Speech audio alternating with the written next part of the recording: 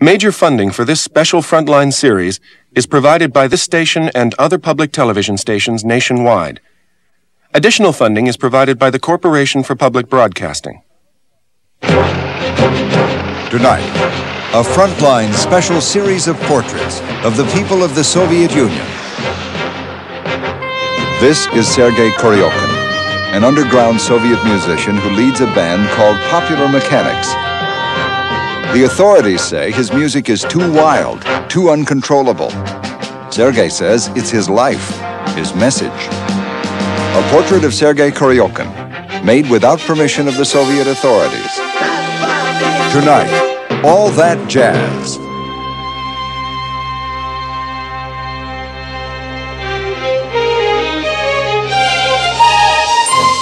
From the network of public television stations, a presentation of KCTS Seattle, WNET New York, WPBT Miami, WTVS Detroit, and WGBH Boston.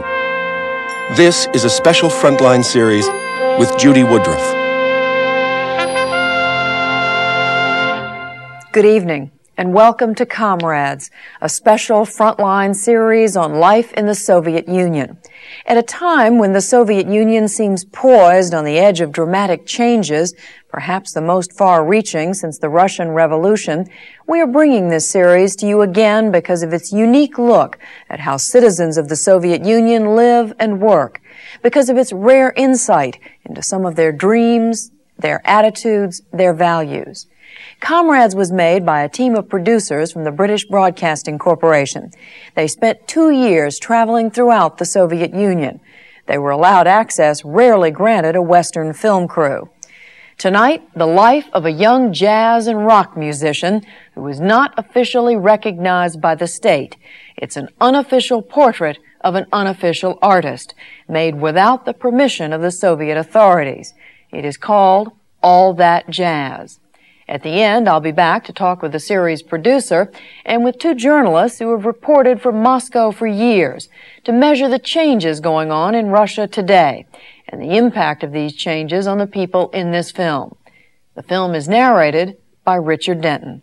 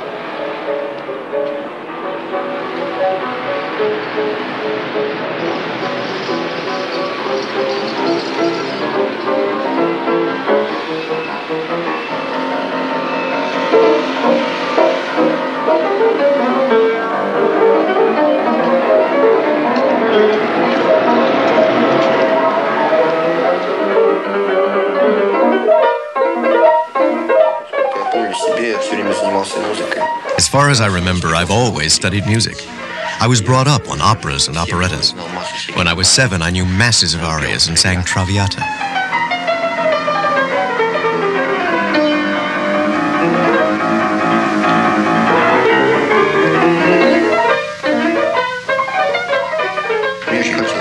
I wanted to play the grand piano. It has a lot of everything.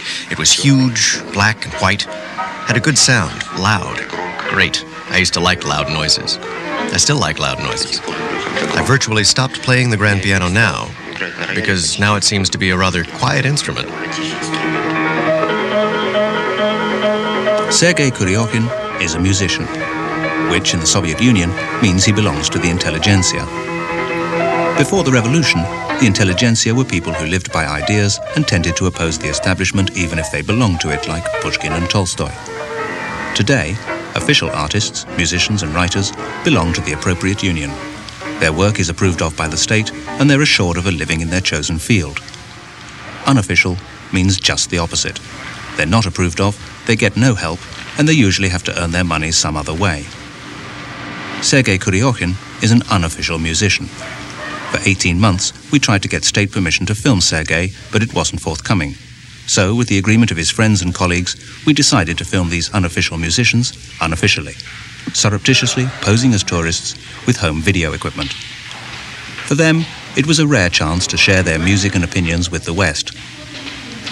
With Sergei is Tolya Bielkin, one of Leningrad's leading unofficial painters. His popularity has even won grudging acceptance from the state, and he's recently been given a chance to exhibit his work openly. He's a close friend of Sergei's, and they often share afternoons and flights of fancy.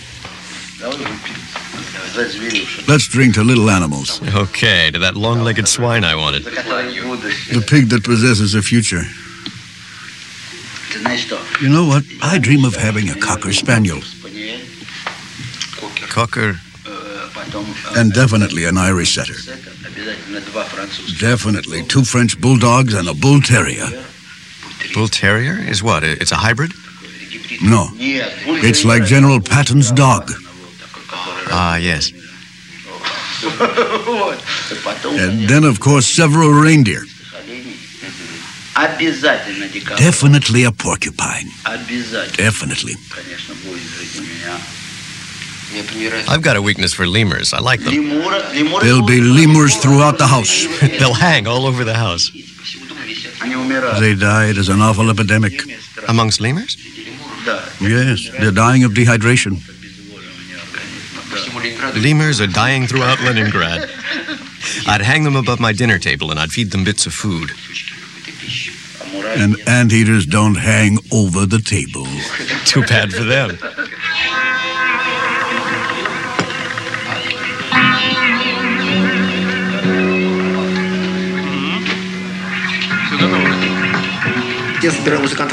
I've gathered first-class musicians together who just feel very constrained by what they do on the professional stage. They'd like something more interesting. That's why they joined Popular Mechanics. There are some excellent Soviet musicians amongst them. Teachers from the conservatory, pupils from the conservatory, rock groups known not just throughout the Soviet Union, but in Europe too. Sergei's band, for reasons that even he has forgotten, is called Popular Mechanics, and one of the few places in which they can rehearse is Club 81. It's what you might call semi-official, the headquarters of a group of unapproved writers and poets given to them by the Ministry of Culture in the hope that it would discourage them from trying to publish abroad. Sergei was expelled from the Leningrad Conservatoire and the Institute of Culture for his non-conformity and non-attendance. I listened to the radio even when I was at school. Often it was my only source of information. I listened to it a great deal. I've got a very high opinion of my abilities, so my teachers had a hard time with me. They thought I was a talented good-for-nothing. That's pretty much what I was. My ear was better than anyone's in my group. It gave me great pleasure to hear notes better and to write musical dictation faster than everyone.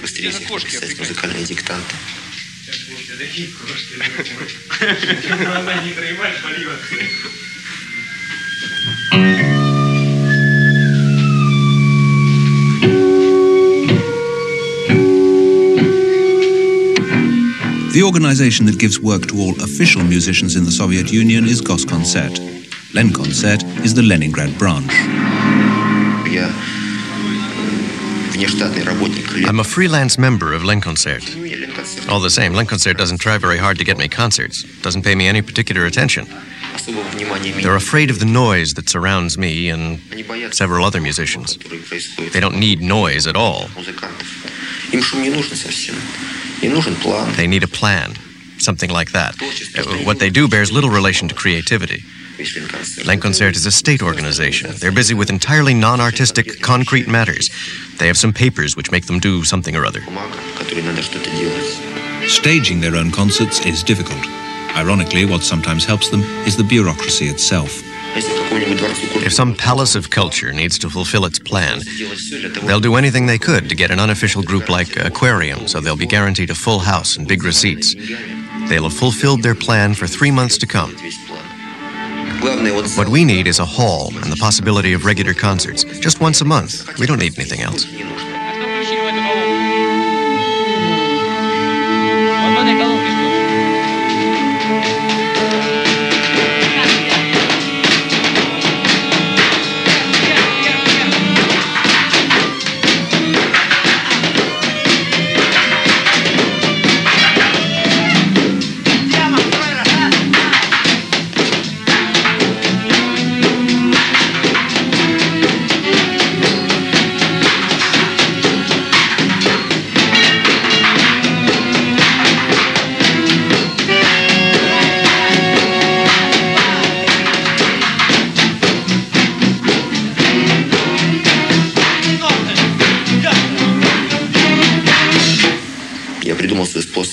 I've invented my own way of conducting.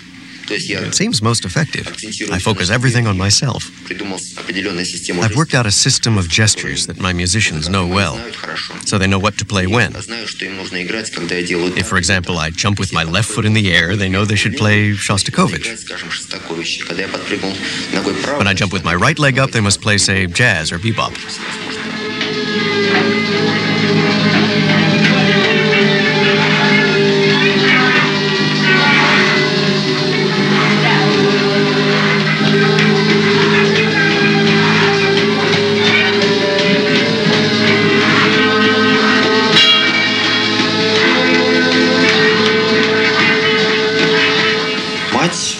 Mother, she likes my concerts. She comes about once a year and enjoys it very much. She says, "You jumped wonderfully today."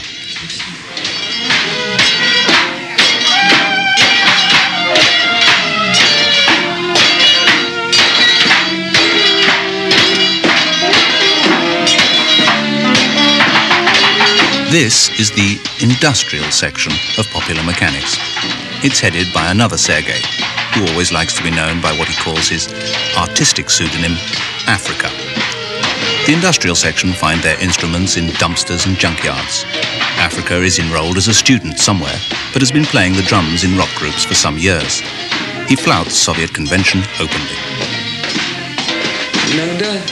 Sometimes I do feel a bit afraid because of the way I behave, but not much. I don't do anything against the law. I understand perfectly that if I live in this country, I must obey its laws. If I lived in England, there'd be something I shouldn't do there. If I lived in America, there'd be something I shouldn't do there. Every country has its peculiarities.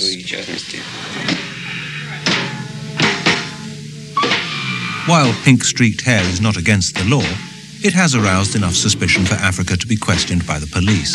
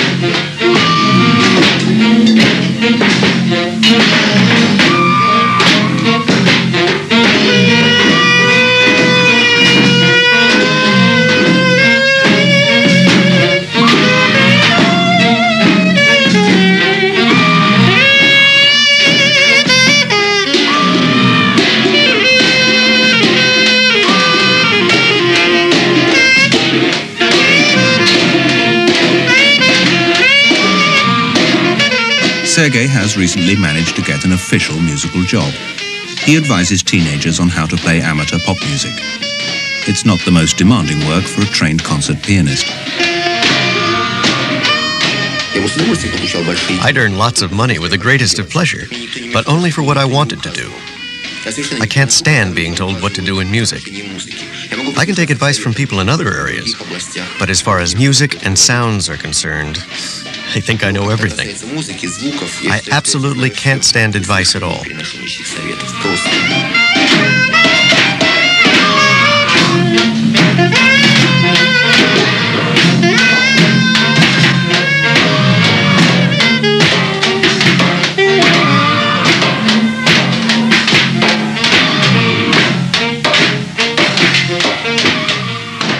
Melodia is the state recording company and provides the only means of making a record in the Soviet Union. Sergei's name does not appear on the jacket of any Melodia record. Where it does appear is on records in the West. Tapes of his and other unofficial Soviet musicians are smuggled out.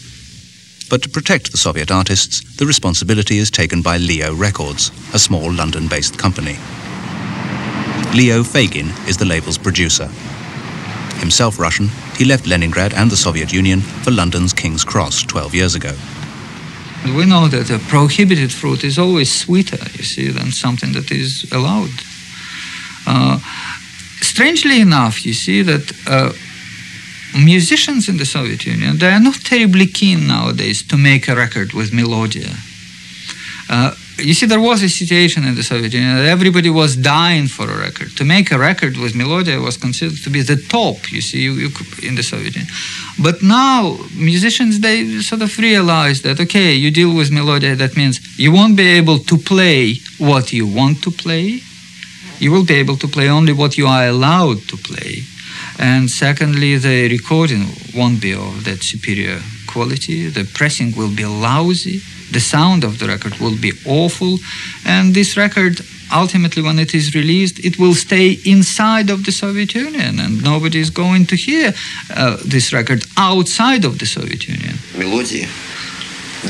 Melodia thought about trying to make a record with me, but each time they got scared that the bosses of the Leningrad branch wouldn't agree. That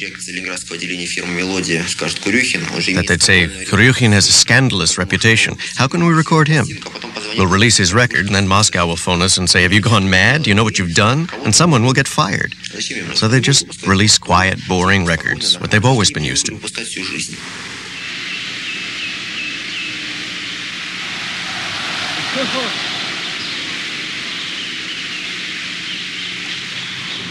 There are some advantages to having an undemanding job.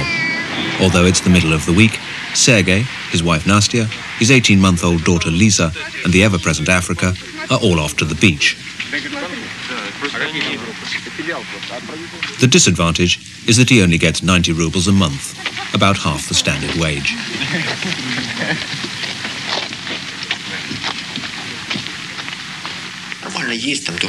To eat normally, not even that well, costs at least 500 rubles a month.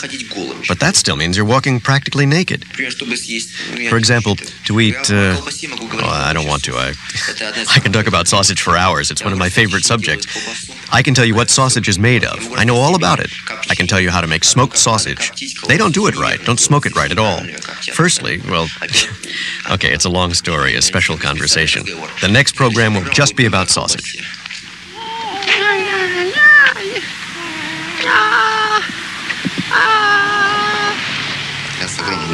I play with Lisa with the greatest of pleasure. If I'm not too tired, that is. But I'm always tired, so I never play with her. Though in theory, I'm a good father.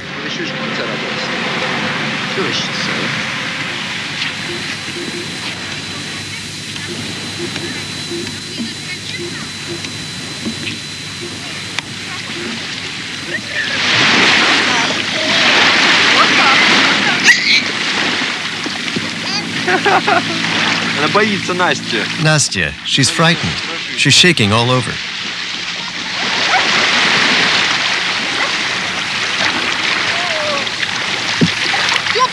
The water's warm, Serozha. Yes, but now she'll be cold. We haven't got anything to dry her with. Who says I've got something? Since unofficial artists cannot earn their living by means of their art, and it's illegal to be unemployed in the Soviet Union unless you can prove you're being supported by your family, they often choose to work as boiler room attendants or caretakers, jobs that demand the minimum of time and effort and leave them free to get on with what they really care about.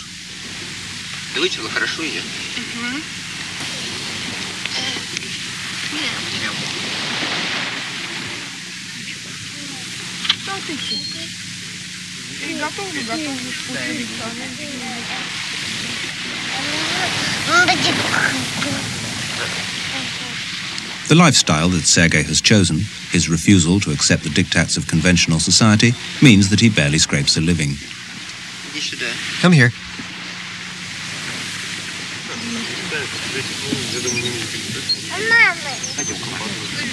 What the lifestyle gives him instead is a passport into the powerful network of the Soviet intelligentsia. Once accepted into it, you meet everyone who matters in the artistic world, and those more established, more ready to compromise, often provide for the more rebellious, because they admire their talent and their courage.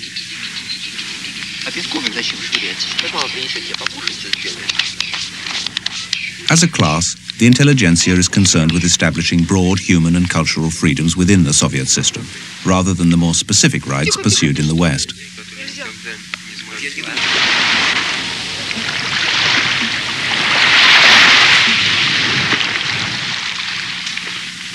Lisa hasn't yet been to one of my concerts, but I think she'll like it. I'll think up something special for her to do on stage.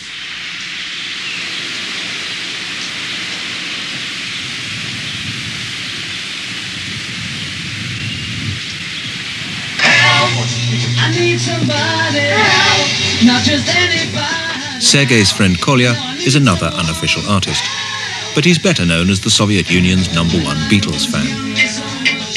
Here, as in many such Soviet homes, the Western visitor is reminded of the 60s and all they stood for. Can you hear it from there? Only one channel is working. The Beatles appeared. Elvis Presley appeared. Rock and roll appeared. Millions of wonderful people appeared and reached us. Irrespective of our government and ideology, we heard all of them. Irrespective of our Iron Curtain, we heard it all. We've got high on it. It was the start of a holiday in Russia for my generation. What solo are you going to play? Same one? The same one, same arrangement, same principle, like this. And at the same time, that'll be better if it works out. I don't want to spoil anything. No, gentlemen, let's have another. Of course. Is this straight gin? Yes, I think so. Yeah, I'll add some tonic. The first Beatles songs I liked. When I first heard the Beatles, I didn't like them, and gradually I started to. Noble gentlemen, let's drink to good music, to really, sometime you think you like it all. Sometime you think there really isn't any bad music. You like it all. Like it all. Even all kinds of crap like what's on the radio. Rock music unites us like cement. We're all the bricks, but music for us is above everything. It's vital bread. People, relationships with people, friendship, love, sort of Christian love, Russian Orthodox love. Well, maybe not. Anyway, everything that comes from there, from even 1,000 years ago, this love hangs above the world, this Christian love. What we read about in the Bible, all those fables and proverbs. It's all poetry. A total poetry that was embodied for me by John Lennon and no one else. Anything from the West is of interest to the unofficial set, as indeed it is to many Soviet citizens. This copy of the Observer Color Supplement is of particular interest, as it has an article about Soviet rock music. It's meant to be some group called Doctor. Ryder must have made it up herself. I've never met this Doctor group. She liked this guy's makeup and thought it was the latest thing. There's no such group here. I've never heard of them. I know everyone in Soviet rock, and there's no such group. The group called Doctor.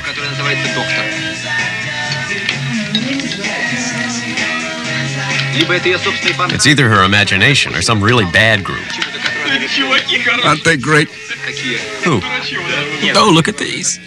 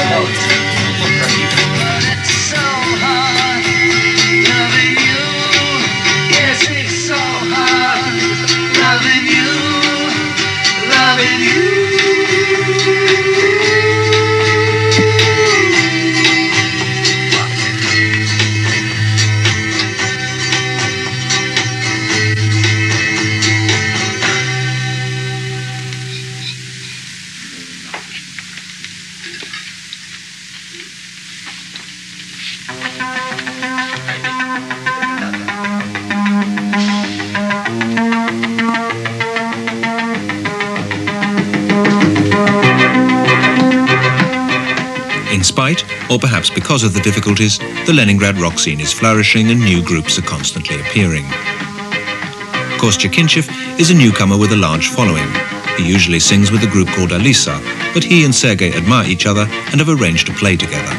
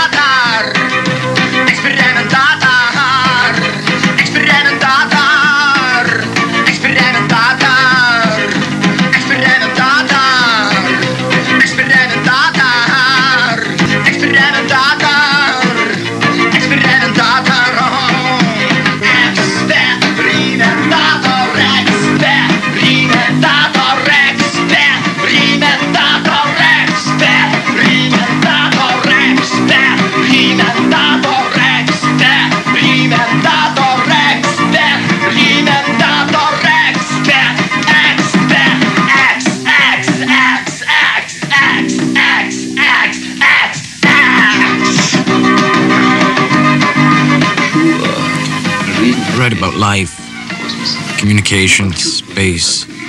I write what I feel. I radiate the pulse in me. And the text is born naturally.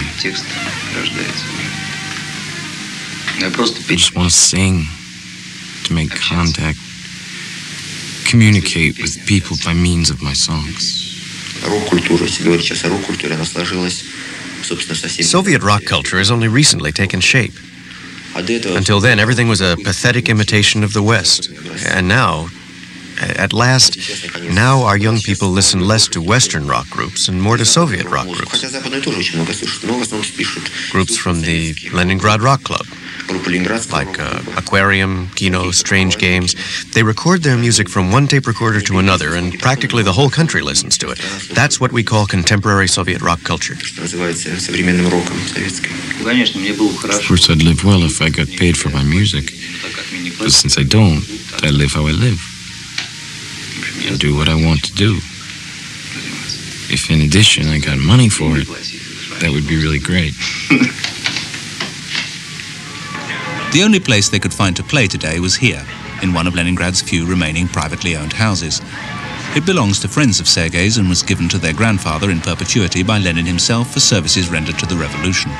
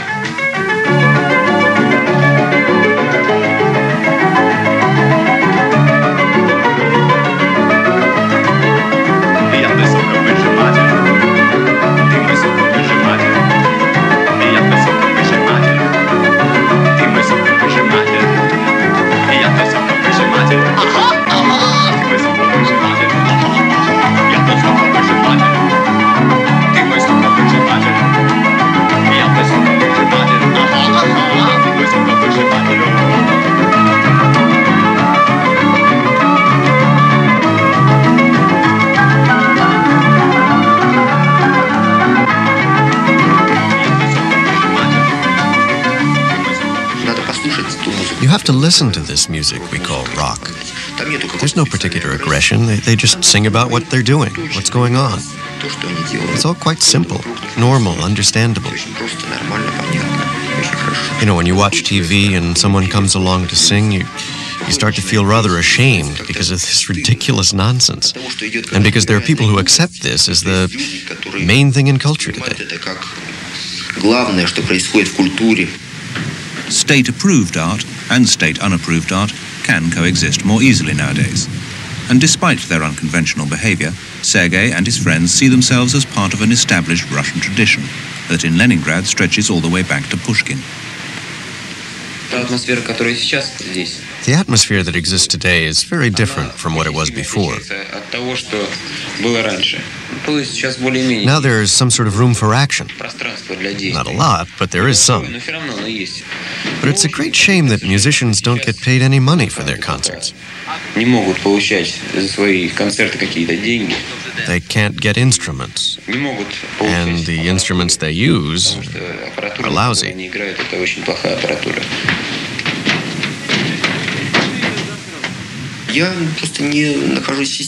I'm simply not part of the system. When they invite the composer Sergei Kuryokhin to festivals abroad, since I'm not a member of the Composers Union, they're told there's no such composer in the USSR. As a rule, they just answer with silence. A year ago, I would have said that the most important thing for a Russian musician was to travel. Now I don't know what to do. No, I'd rather travel abroad with pleasure. But it becomes more and more problematic. I don't think I'll ever manage to hear live the musicians I've known for years by their records. It's a shame. Time's passing. The time we spend just depends. We're rarely on the roof. The thing is, it depends what you call time. Time's a very philosophical concept, a purely philosophical category. So it's hard to talk of time, to call what we spend time. We're spending something, we don't yet know what it is.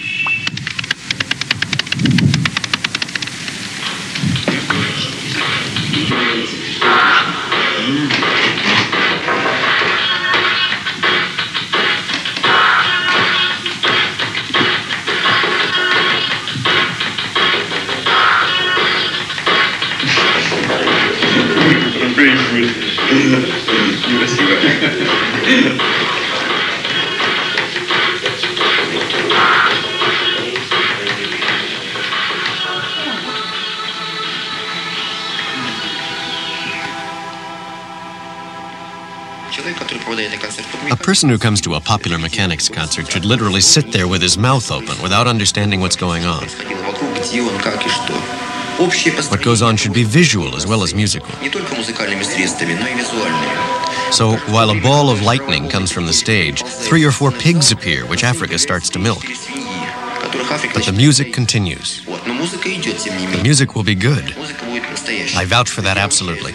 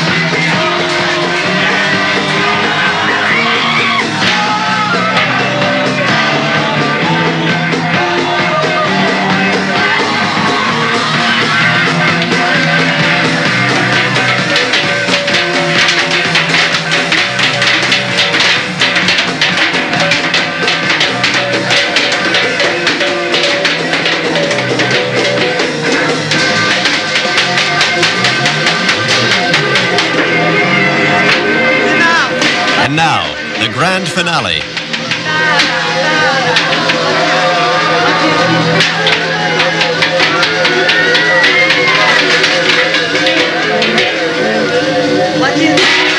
Латинский финал. Тяните, тяните. Раз, два, три, четыре.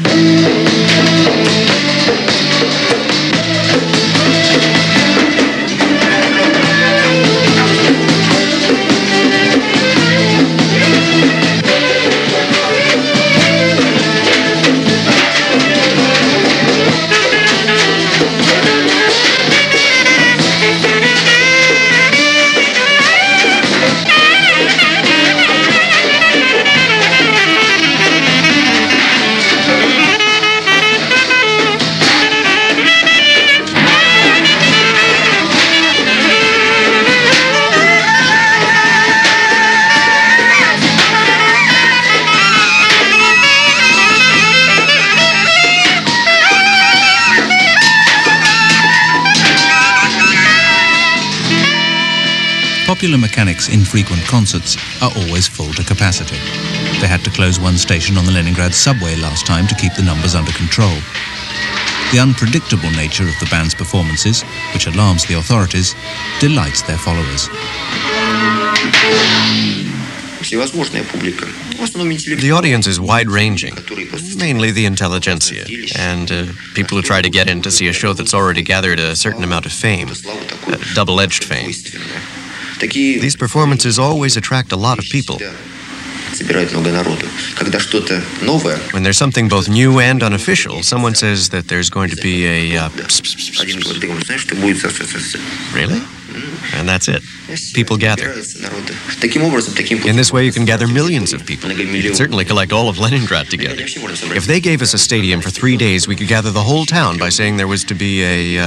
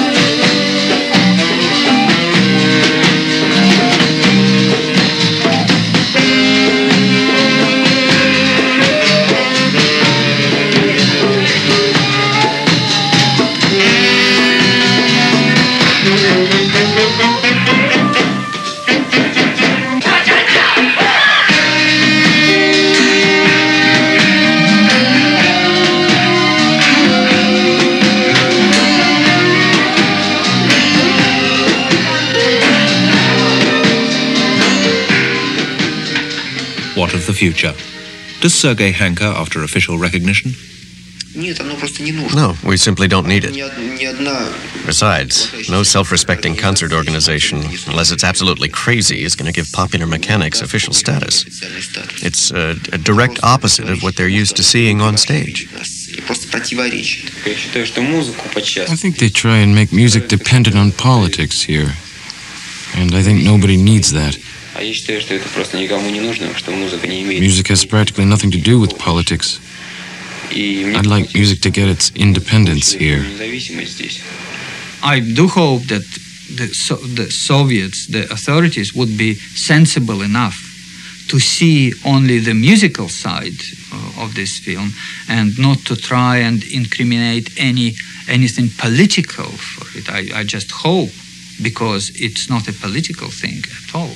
It's not a kind of protest or anything. You see, a friend of mine once said to me a phrase. He said that, you see, if the Soviets really were clever, if they wanted to kill everything, they would allow everything to flourish, and everything would be killed the next day. Everything would become as official as anything else, and nobody would be interested. So, but again, it's a very hypothetical suggestion. No one knows. На эскалацию террора российских властей угнетенное население Южной Африки отвечает растущим сопротивлением. Ожесточенные столкновения с карателями проходят в большинстве африканских гетто. Предпринимаемые администрацией Рейгана шаги по реализации программы милитаризации космоса встречают... It's difficult to say what proportion of the young intelligentsia inhabit this hinterland on the fringes of Soviet society. But their influence on popular taste is growing as they sit and wait and push their boundaries forward inch by inch. В связи с этим газета «Либерасьон» отмечает, что возможная дата ближайших испытаний может совпасть с приходом к атоллу Муруроа судов Международной организации сторонников защиты окружающей среды «Гринпис».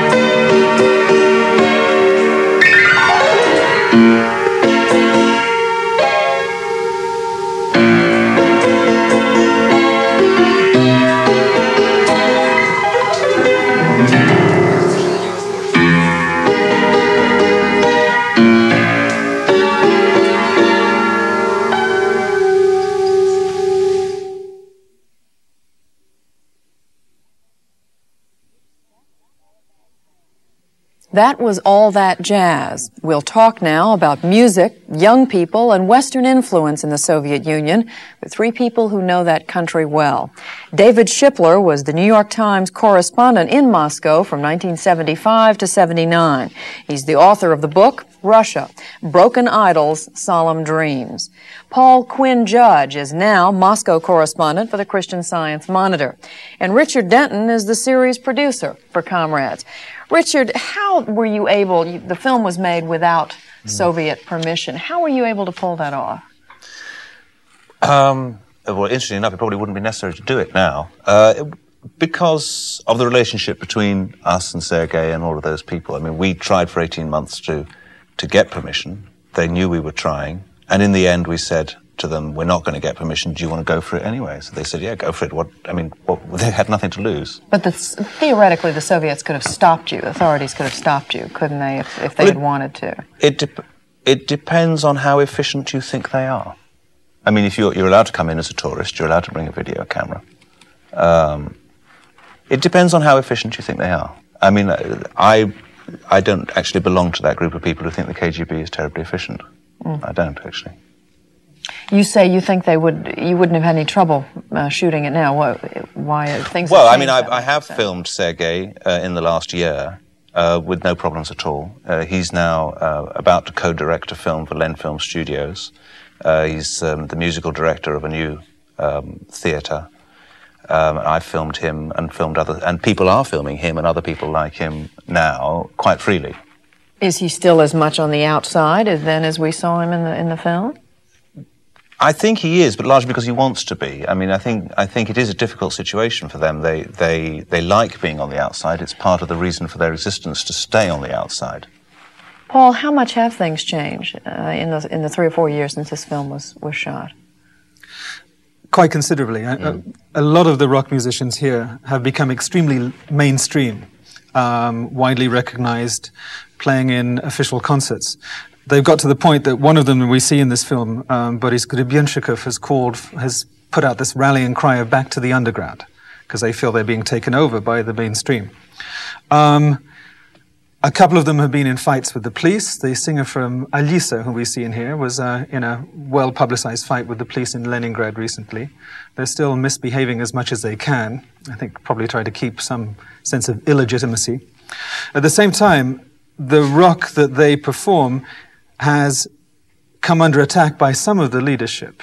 The second-ranked leader, Yegor Ligachov, doesn't like them very much. Neither does the Minister of Defense.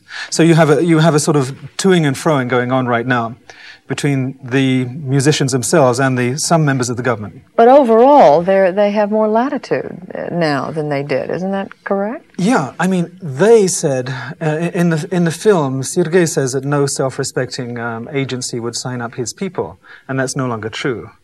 I think they are as shocked as the changes that have overtaken them as people in other forms of artistic life are in the Soviet Union. People who were on the outs 3 years ago who suddenly found themselves accepted. How are they handling it then? A certain degree of discomfort and a certain degree of euphoria. There's a mixture of the two there. It was quite interesting. Last time I saw Sergei, he said with some pride that Ligachev had been asked about popular mechanics and said popular mechanics is the kind of thing we don't need. He was quite pleased about that. But on the other hand, Africa had been in a film and had his picture in Pravda, which he kept in his top pocket so that when he was stopped by the police, he could take it out and flash it at them and say that he was an important person. So it's a sort of strange balance that they have to balance. So it works both ways. I think you can see this in a way as a phase in a whole long tradition of cat and mouse between rather free-thinking artists and the state representing a rather conservative set of impulses in Soviet society, but changing its tactics, changing the limits from time to time, and now they're in a phase where the limits are being pushed back, and it's becoming much more permissive. But one of the interesting things about this film that goes beyond rock music or jazz is that finally it shows Soviets as people who are as loony as we are. And we always have this. Don't you sit around at your house and bang? Yeah, I said as loony metal as we are. instrument. Okay. No, I don't usually use metal instruments these days. The neighbors get stroppy. But we tend to have this stereotype as Russians as people who unthinkingly obey the state, and who may even rather like to be told what to do. And I think that impression is totally wrong. I think if they've been subservient and obedient in the past, it's because they've known the consequences would outweigh the pleasure of speaking back. Now, when the limits are being taken off to some degree, we're seeing the zaniness, the anarchic side of Russians. But this is a very small minority. Yeah, no, not necessarily. It's not that the rock small. musicians are a small minority. Agreed, but they express some of the same feelings of anarchism in a more distilled form than the person in the street. To some extent, this is all in reference to the authority. That is, what makes it attractive and what makes it interesting is its denial of authority, its rejection, its rebellion. So that, in a sense, as I was watching this film, I had a feeling of déjà vu, the 60s in America, when it was an anti-establishment impulse, and anything that hadn't been approved by the establishment was great, banging on a shovel in rhythm, Is this music? I don't know. Some of it, obviously, there's a lot of talent there, but, it's almost, a negation of the standards. One of the things I found most intriguing about the film is that when it was shown in England, there seemed to be an awful lot of common ground between the right wing in England and the communist system, because both of them would love to see these kind of people not operating, and I found that very intriguing. For very much that reason, I think, that what they're doing is putting forward a set of value structures in which the state is irrelevant. Another interesting point, I think, is during the time I was there in the 70s, and I think this has been true probably for the last 20 or 25 years, music has been the freest art. There's been much more latitude in music than there has in other forms of art. For example, in painting, in the 70s, the underground artists were doing a lot of political and religious art and a lot of abstract art that they couldn't get shown officially. It was mostly imitative, as I think some of this music is imitative of what happens in the West. And very little of it was creative in its own right. It was a statement. It became a political statement because it demonstrated a certain affinity for the West and a rejection of the most conservative impulses inside the society. But quite interesting, sorry, on the imitative thing, it's quite interesting that in the past, those people who have probably been most accepted by the system have been those who actually have been most imitative of the West. And I think one of the interesting things about Sergei is that he isn't particularly imitative of the West. And that if they were going around pretending to be the Monkees or the Beatles or whatever, the state could more or less understand it. It's the fact that he's doing something else that is rather disturbing. Plus the fact that a lot of their lyrics, not necessarily Sergei's, but of the other rock bands, are quite clearly political. Yes. They have a statement, a value judgment on society, on Soviet society, which is something that the leadership will not like. But the other interesting thing I think about the rock scene is, again, it typifies the sort of parallel societies that you have in the Soviet Union. You have official society, where everything is well ordered and people behave and they do exactly what they're supposed to do. And you have this parallel society, which, news of which travels by word of mouth. We got that in the film here with Sergei saying this. In the past, manuscripts would go from hand to hand, but you'd find a surprising number of people who had read banned works of literature, which had gone around from hand to hand. The music world was existing very much on that same plane. What about this whole notion, again, of Western influence? Is there, I assume there's at least as much as there was, there may be even more. How are the Soviets handling that? I mean, just overall. Well, the thing that amused me, it was about a year ago I was there, and the first Beatles record came out on Melodia. And that was just 1 year ago. That's the first time that the authorities have got round to... On Saturdays, in the park across the street from where I used to live in Moscow, you would go out in sort of midday Saturday, and there would be all kinds of men standing around in their overcoats. It was as if they were at a cocktail party, except no drinks, and they all had these big, bulky briefcases. Every once in a while, you'd notice one of them take out a record and slip it into another's briefcase, and money would change hands rather quickly. It was a black market in Western records. So I think this has changed tremendously, and Paul can talk about it, but there's much more interaction with the West now. But the thing is, anyway, we haven't defined what we mean by Western influence. Middle-aged Italian crooners have always been very popular in the Soviet Union, and the leadership probably loves them. Like the Vietnamese communists love Maurice Chevalier. It's that sort of hang-up. A lot of rock groups are quite acceptable in the Soviet Union. What is much less acceptable is what some of the Soviet rock musicians are doing now, which they call Soviet rock, which does consciously move away from many of the tenets of Western rock that they've learnt, moves into jazz and starts speaking very frankly about their own sense of alienation from their own society. That is not a Western influence. Well, jazz is a Western influence. It worries the leadership very much. But how much of that is performed in a place that, or in a forum that you could consider officially sanctioned? Can they get away with any of that? There are very few fora that aren't officially sanctioned. And you find plenty of holes in the system, plenty of Dom Kulturi, the houses of culture, the concert halls, belonging to the party youth, for example, where some pretty wild rock concerts or jazz concerts take place. The system is full of holes. We just seem to forget this quite often. But I mean, the group we saw here was having its own concerts. You're saying that this sort of thing continues and it's moving even further. It's developing much more, and as it's becoming considered at least superficially acceptable, the holes in the system are widening, and these guys can perform more widely than they ever thought possible. The system isn't black and white or categorical either. Jazz concerts used to be held in halls that were owned by factories at the outskirts of Moscow. I mean, they were at the outskirts, and they weren't publicized. And the only way you could find out about them was by word of mouth, and the only way you could get tickets was to know somebody who knew somebody in one of the groups. But they were always full, the concerts, and they were in big halls. They were just not in the center of Moscow and not well publicized and not on television. The deja vu with the 60s is very real. I just hope, in a sense, that they do better with their 60s than we did with ours. All right, gentlemen, on that note, we'll leave it there. Thank you all for being with us. Paul Quinn Judge, David Shipler, Richard Denton.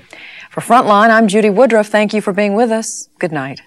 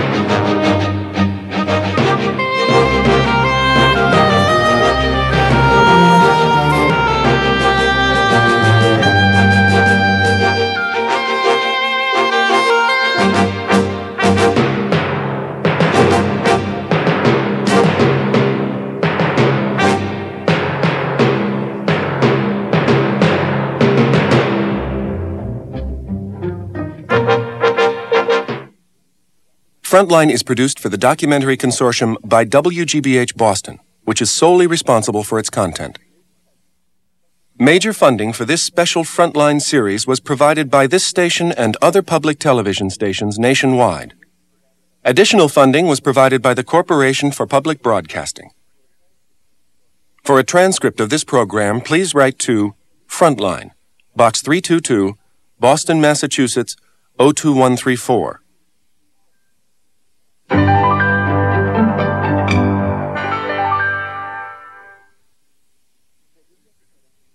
For videocassette information about this program, write to Films Incorporated, 1213 Wilmette Avenue, Wilmette, Illinois, 60091. This is Tamara Russo. She works in a hospital. A few weeks ago, she got drunk and stole a knapsack from a bus station. Now she's facing trial for her crime. An extraordinary look inside the Soviet justice system. Watch the trial of Tamara Russo, next on Comrades, a special Frontline series.